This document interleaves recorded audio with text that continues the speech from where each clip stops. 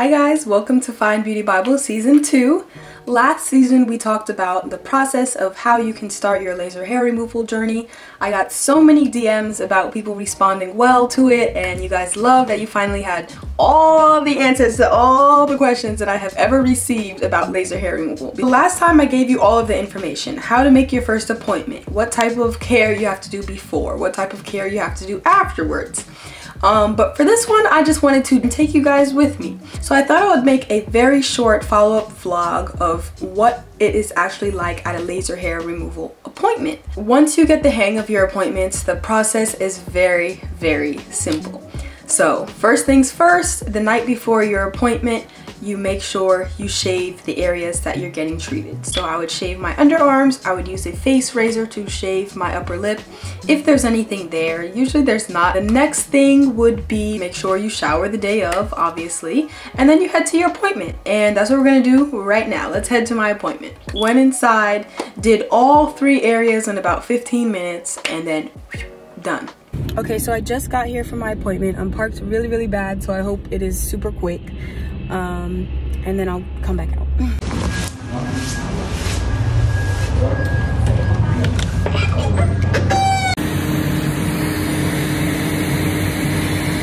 How did that feel? Pretty good. Okay. So just to pause for a second, the green dot that you're seeing on my skin, that is itself is not the laser. That is just a light that lets the laser nurse know which part of your skin the laser's on at the moment, so that they know, you know, how to guide it along your skin. The flashes of light that you're seeing, that's the laser. That's the infrared light that is actually going to burn the hair follicle. Okay,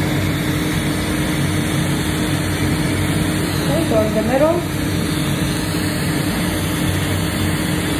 Other side.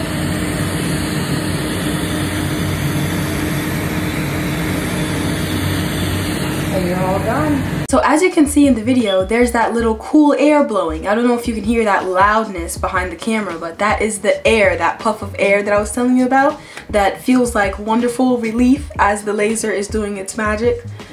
So yes, that's what you're hearing. And as you can see, I'm not moving around anything crazy. I'm not squirming on the table. I'm not screaming. Literally was just chilling there, and it is as fast as this video. I did not speed up the video. This is not a cropped segment. That is actually how long it took to do one underarm and my upper lip.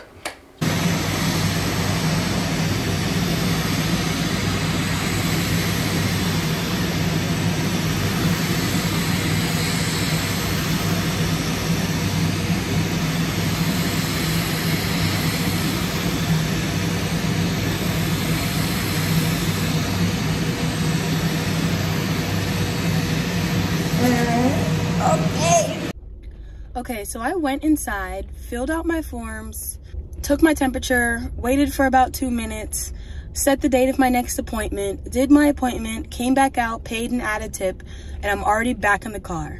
And it's 10:28. That's how fast it is. And I did 3 areas of my body. And that's it.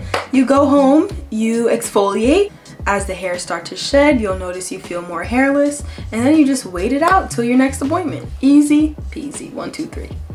I will show you the hair growth that I have the past 7 months. But before you critique me, think about how much hair you grow under your underarm in 7 months, okay? See? Not that bad, right? Not what you were expecting. I feel like before laser hair reduction, I could grow this amount in a week. Honestly, like, you see this hair on my head? It comes with a price. My hair grows fast like this everywhere on my body. So this, after 7 months, is impressive. So you guys let me know if this is something that you're interested in. It does what it promises. It reduces. It really does. I'm telling you, it was the best money I ever spent. Now that I finished my 6 sessions that came in my package, I'm trying to figure out if I want to rebuy another 6 session package at the same place that I went to, or if I want to find another new client special at a separate laser spa and just go there instead, so that I get, you know, another good deal, that same good deal that I got at Seb Laser.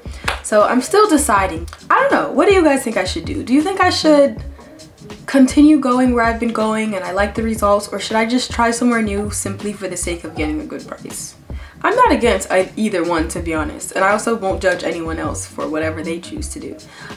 To be honest, I'm kind of leaning towards trying a new place. It benefits me because I will not be paying as much for all 3 areas that I have service, and it would benefit you guys because I would be able to tell you whether or not I either recommend or don't recommend a whole new place.